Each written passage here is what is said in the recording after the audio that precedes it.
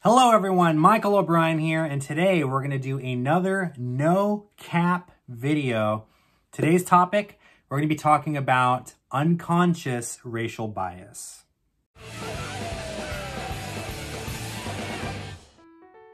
Hello everyone, and welcome back to another video. This is a no cap video where I get to take off my hat, let my hair down, so to speak, and just talk about things that I think are really important to learn. So on a really serious note, today we're going to talk about a subject that is really a serious matter, right? And we're going to talk about unconscious racial biases. So if you get easily offended by really serious topics of talking about race or sexual orientation or just like, you know, minorities or anything like that, maybe this isn't the video for you. I got plenty of other videos on the channel talking about light, fluffy things, but this is going to be a sort of serious video where we're going to talk about some serious topics. I hope you guys stick around for this because I think it's very, very important. Before we do though, just a couple of announcements. If you have not already done so, please make sure to click the subscribe button and don't forget to ring the bell. That way you guys know every time I upload a new video. If you'd like to support the channel for just $1 a month, consider clicking the join button and becoming a member.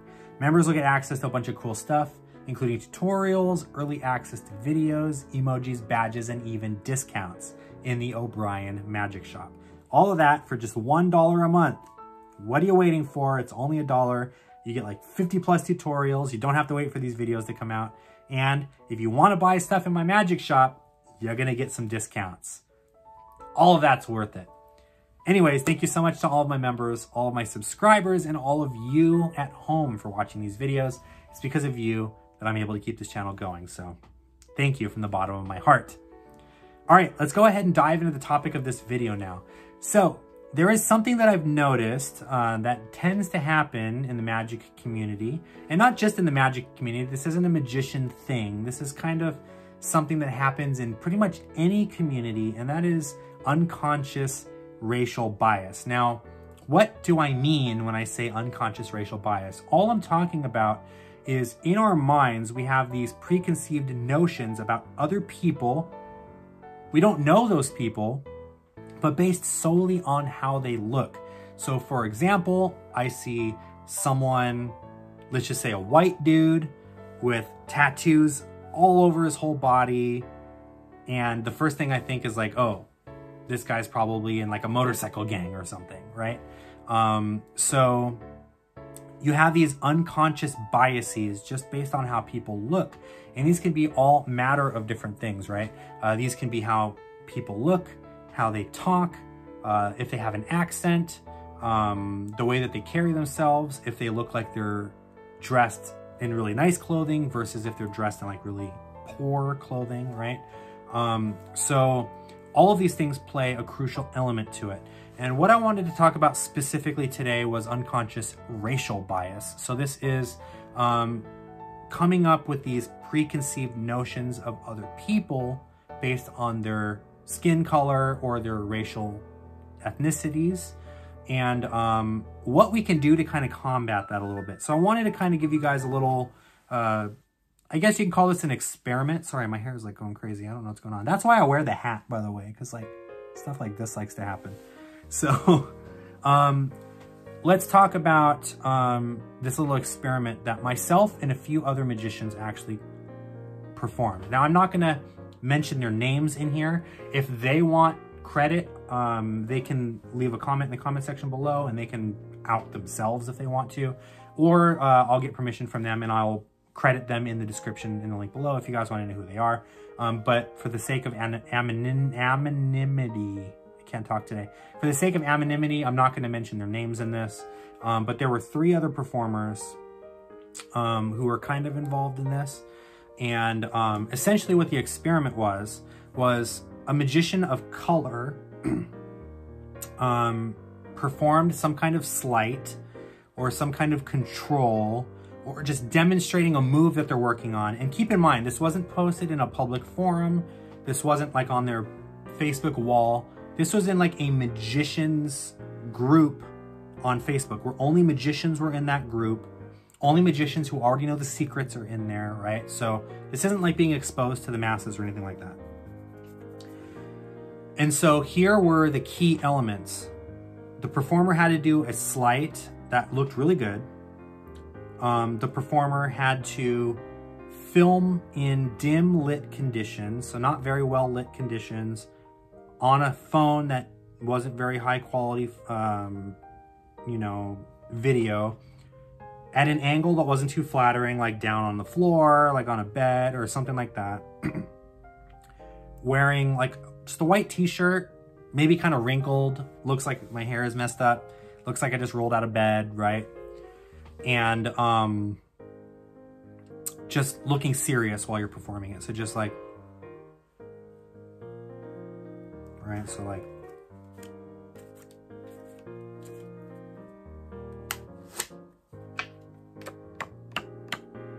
right? And like, that's it. So those are the criteria. Here's how the experiment went, and here is what some of the findings were that I noticed. I was involved. I was one of the people that performed it. Now, most of the feedback for me focused on the technique. Michael, everything looked good, but I think this could look better. Or the move that I did was the Elmsley count. You should do the Elmsley count this way instead. I think it would look a little bit better. Why did you decide to do the Elmsley count that way? That looks kind of weird. You should do it this way instead.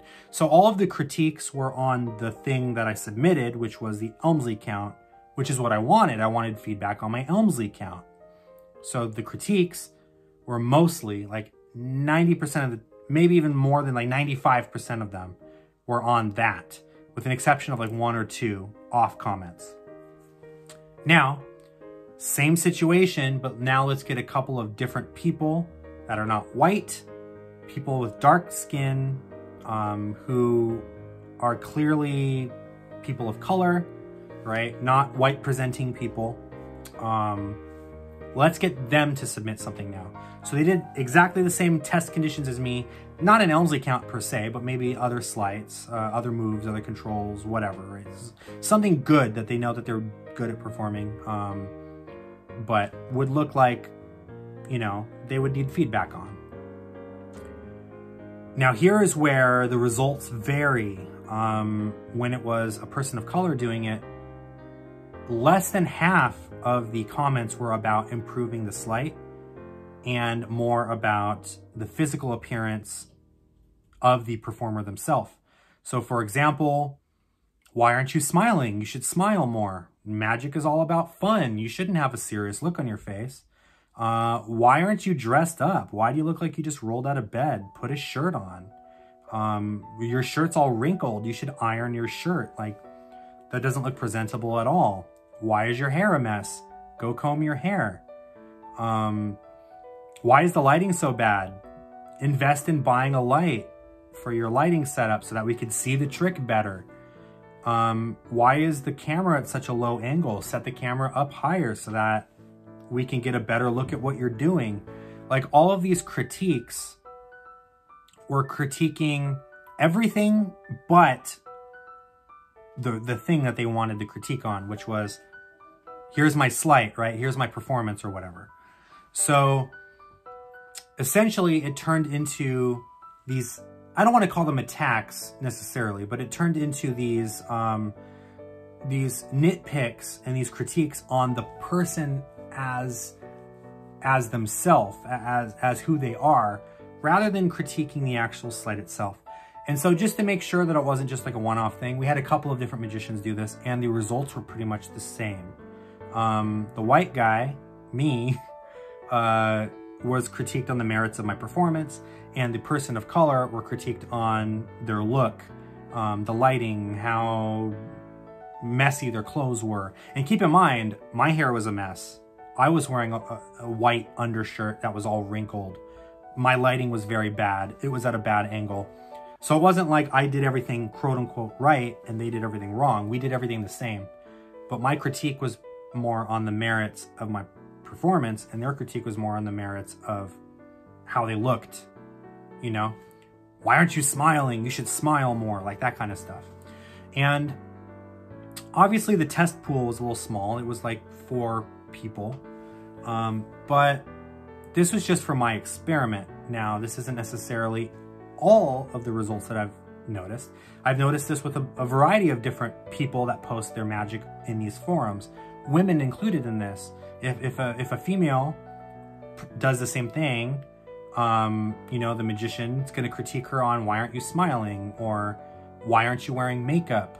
Or your shirt is low cut, why don't you cover up?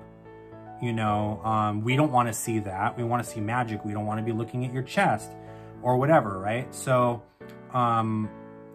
there's a lot of different things that go into this, and this is all unconscious bias. People are not, and again, I'm speaking generally here. People are not going into this going, I'm going to find a person of color and I'm going to rip them apart because I don't like brown people. You know, it's not necessarily about that. It's about these preconceived notions that we have in our minds that maybe we don't realize sometimes.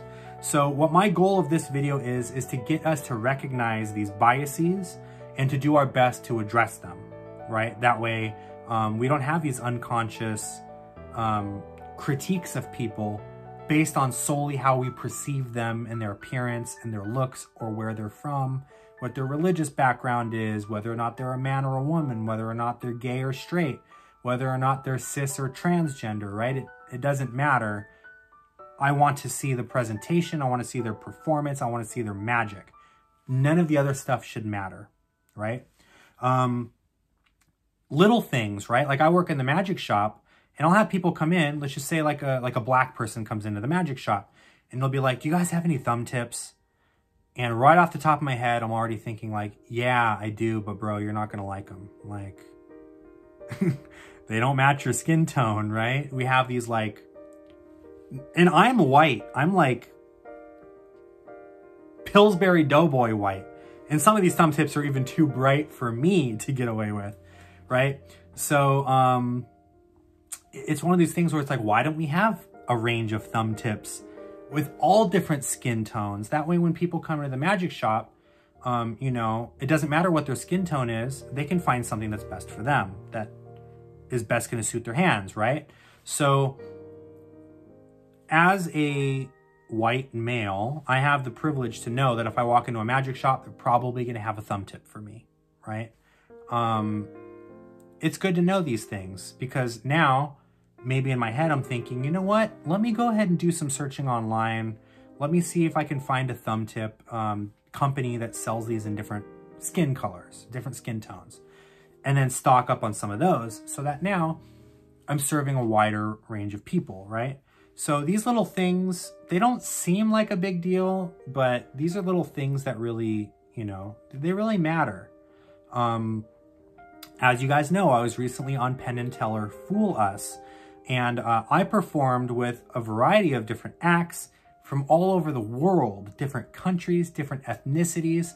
One of my favorite acts to perform with was Anchal, who is from India. I actually just did an interview with her and with her partner David, who is part of her production team and everything like that.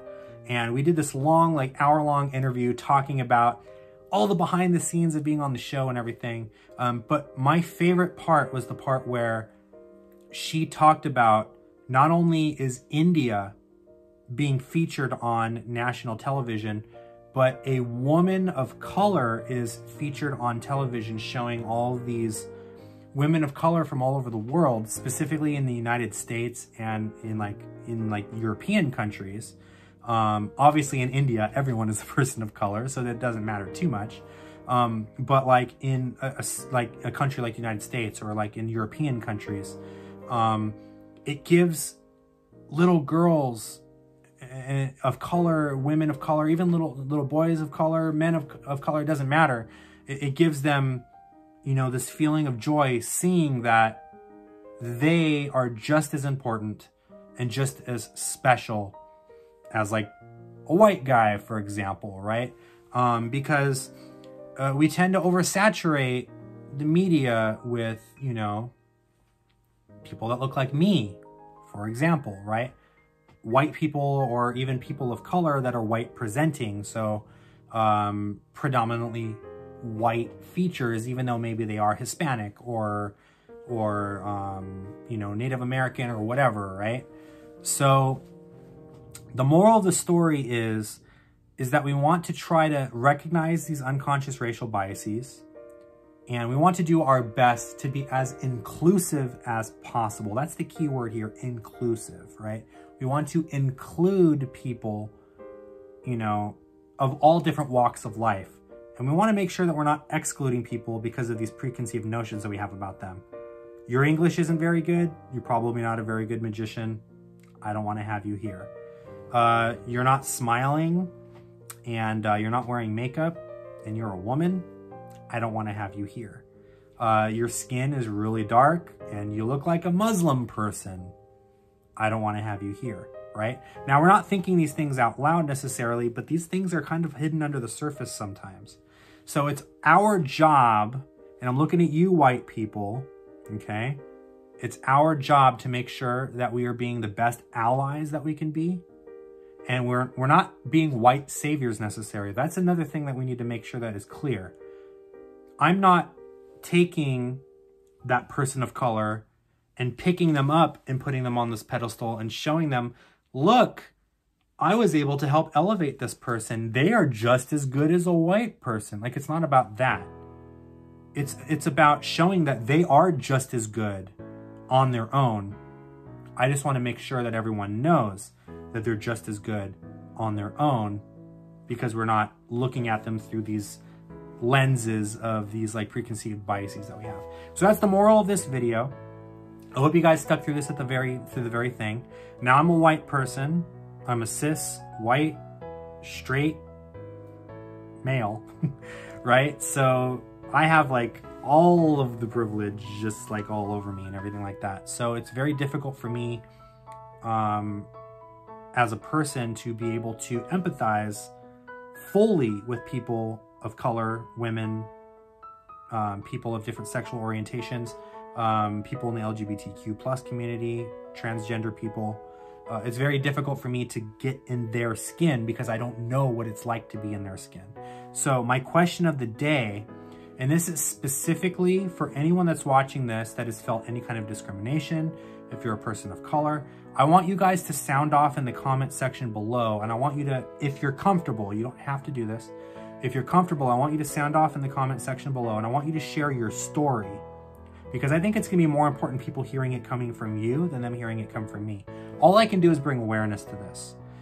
Those magicians that I mentioned at the beginning, whose names will not be mentioned, they worked with me to do this. Really, I worked with them. They're the ones that have to deal with this stuff. I don't have to deal with this. They have to deal with this. So as an ally, it's my job to make sure that wherever my voice can be heard, like on this YouTube platform with 6,000 people watching, to be able to point these things out and to be able to shed light on something that maybe light might not have been shed on otherwise.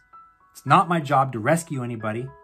It's not my job to put myself up on this pedestal and be like, look, I was able to help this guy to realize their dreams. They're able to realize their dreams just as much as anybody else, just as much as me, just as much as you. The problem is that they have to work harder to do this. Not because they can't do it, but because they have a lot of these roadblocks in the way. The guy that comes into the magic shop that needs a thumb tip for his act, he can't just walk into the magic shop and buy a thumb tip and walk out and do his act. He has to walk into a magic shop after magic shop after magic shop, look online for hours, not find what he's looking for, end up buying the generic one, and then having to do arts and crafts to paint it or whatever to make it match his skin tone. He has to work harder to get there than I have to work to get there. Doesn't mean he can't do the vanish any worse or better than I can. We can do it just as good as each other, it doesn't matter. But to be able to do the vanish and to get to that point, takes a lot more work and effort on his end. And that's just a small little example. Obviously, at the end of the day, a thumb tip color to most people wouldn't be the end of the world. You can do it with like a neon yellow glowing thumb tip. And if you're a good magician, you can make it work. But what I'm saying is that these little hurdles that we don't have to think of, we have to keep in mind that other people have these hurdles and they experience them. It's my job to try to do my best to knock down some of these hurdles as much as possible and be as inclusive as possible so that we can all, you know, have equal footing, because we're all equal. Like, we should all be equal. But sometimes in our minds, people don't see it that way. Anyway, I hope you guys enjoyed this video. Thank you so much for getting through it with me. Thank you so much for watching this video. If you haven't already done so, make sure to click the subscribe button and don't forget to ring the bell. That way you'll know every time I upload a new video. If you'd like to check out some more magic, visit us at obrienmagic.com and be sure to check out our online magic shop where you will find the latest and greatest magic books, downloads, and accessories.